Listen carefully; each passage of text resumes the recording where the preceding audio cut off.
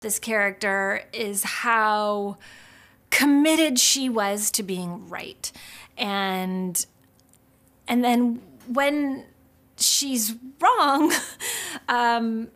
she really still is just feeling that she's right. Actress Judy Greer talking about her role as the Lincoln County Prosecutor in the true crime limited series, The Thing About Pam. A-list actors are behind this project. It's based on the Dateline series about Pam Hupp. Tonight, our Christine Byers is here to tell us how accurate at least one of the real-life characters believes the miniseries will be. Mike, Leah Chaney, then Leah Askey, has told me winning the murder trial against Russ Faria was one of the worst things that ever happened to her. Now she believes the miniseries is going to ignore her side of the story. This has been my life for literally almost 10 years now. It's extremely difficult. I'm always concerned about my family.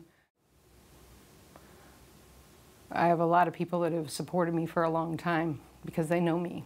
Leah Chaney is talking about her portrayal in NBC's The Thing About Pam. Pam Hupp is not a suspect. Yeah, well, she should be. Chaney, then Leah Askey, was the Lincoln County prosecutor who convicted Russ Faria of his wife's 2011 murder. The way that they're portraying me on this miniseries and the way that I have been portrayed over the last decade in all of the podcasts or the Dateline episodes or you name it, social media, it is not at all me, and it's not at all what happened. The miniseries is based on a series of Dateline episodes about the case.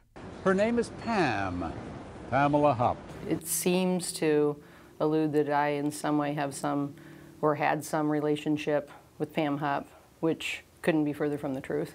The first time I ever had interaction with her was after the first trial. Chaney said she had a Zoom call with the writers of the show, not the actress who was portraying her. 100% of all of the information is derived from the defense and the defense attorney. Actress Judy Greer plays Leah Chaney. I feel like if I would have met her, maybe it would have swayed me in one direction or the other. So we're going to make sure he pays for what he's done. I think it would have changed my performance. Maybe that would have been a good thing, I don't know.